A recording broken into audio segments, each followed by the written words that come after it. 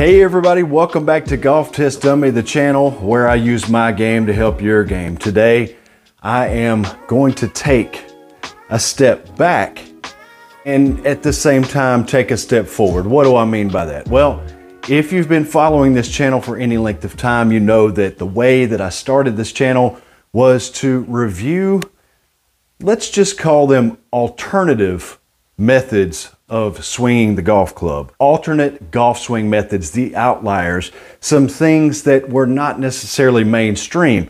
I've reviewed the Jim Venetto's golf swing. I've gone through right-sided swing, single plane, Zen golf, Marcus Edblad, flow motion. Since the beginning of this year, 2023, I have spent the last 4 to 5 months in trying to find my own golf swing. I feel like I've done that to a certain extent. It was what I would call my foray into finding my own conventional golf swing.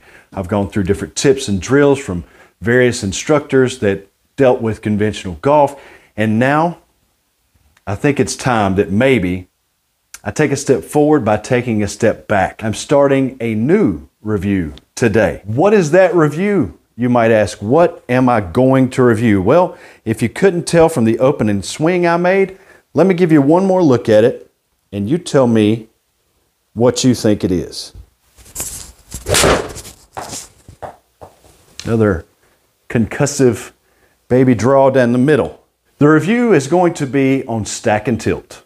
Real quick before we get into today's video, I have 2 things that I'd like to say. Number 1, my amazing wife came out here and decided that my space, my turf, my mat, everything out here was just a little bit too shabby, and she took it upon herself to come out here and vacuum this very area for me. So thank you very much to the greatest wife any guy could ever have. And number 2, if you haven't checked some of my links down below to save yourself some money, go do so. I've got codes for Big Mac's golf bags. This is the best golf bag I've ever owned. Please go check out Big Mac's. Find yourself a golf bag. They also have push carts and things like that, accessories, and you can save yourself money using my code down below. Also, there's my Amazon link. You just go to your Amazon page through my link. You spend no extra money, and it helps to support the channel. There are tons of other great people that I deal with down there, from 24/7 golf to Bionic gloves. Save yourself some money. Take advantage. Let's get into this video. I'm going to start back at the beginning with a pitching wedge. And with anything that I start, I always try to start slow and small. At this point when you're watching this video, I have experimented very, very little with stack and tilt, but I've watched a ton of stack and tilt videos. Tom Segudo, Nick Taylor, the Golf Tech videos that are out there. Those guys are pretty heavy into stack and tilt. I know a little bit about the history of it. We'll probably get into that in some other videos. But for now, just with my layman's knowledge and what I've learned on YouTube, I'd like to share some of the things that I know about stack and tilt. Number 1, you want to keep more of your weight on your lead foot at the beginning when you address the golf ball, and you also want to keep it there throughout the swing. There's no need to shift your weight back and forth.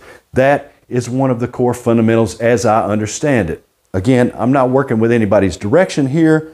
I'm just going off of my own research and what I know. Number 2, one thing they like to do for mobility is to flare both feet out a little bit. Instead of squaring up or just flaring the front foot out, they like your hips and your shoulders to be able to move freely without restriction. They encourage more turn and more flexibility, so flare the feet out. That works on your base. All right. Now, when you get over the golf ball, it's going to be mostly turning your shoulders and trying to leave the club pretty much in front of you the whole time. You don't want this excess movement with it. You don't want a lot of hand and arm manipulation and flip going through the ball. You don't want any of that. They want the shoulders to turn back and then the hips to turn, get to a slightly open position at impact, and then the hips tuck under and the spine tilts back away just a little bit. I saw a video recently where Golf Tech was talking a little bit about what the pros, the best pros do, and they had these 3 36-degree measurements. I like to think of it as the rule of 36. I don't know if anybody's used that. Feel free to use it if you want to, but you want 36 degrees of shoulder tilt when you go back to the top of your backswing, okay? So about 36 degrees. There is some play in that, but we're just gonna try and stick to 36 because it's right there in the middle. So your shoulders get to this 36-degree angle when you're at the top of your backswing. The second 36 is your hips. As they open up, you come into impact.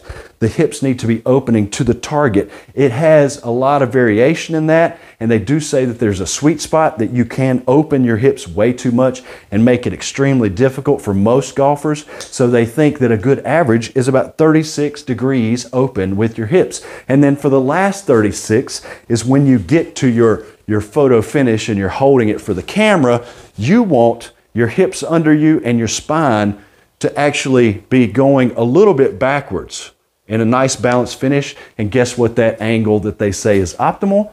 You guessed it, about 36 degrees. So armed with some of that information and from a lot of what I've seen on Tom Segudo's videos, I feel like I at least have a good basis for how to build a stack and tilt swing, at least in the beginning, to get myself started, okay? So I'm gonna set up with most of my weight on my front leg. I wanna try and keep my left arm straight, a fixed radius. I don't wanna do a lot of hand movement. I wanna keep my hands in front of my chest. I'm gonna turn back just like this, stay on that left foot, try to get that 36 degrees, and then turn and tuck my hips under to a finish. Gonna start really small here with a pitching wedge and make some small swings to try and get my contact to be correct. Just like that. Down the middle, just little swings. Just starting out small, starting out slow, not trying to apply any real power at this point.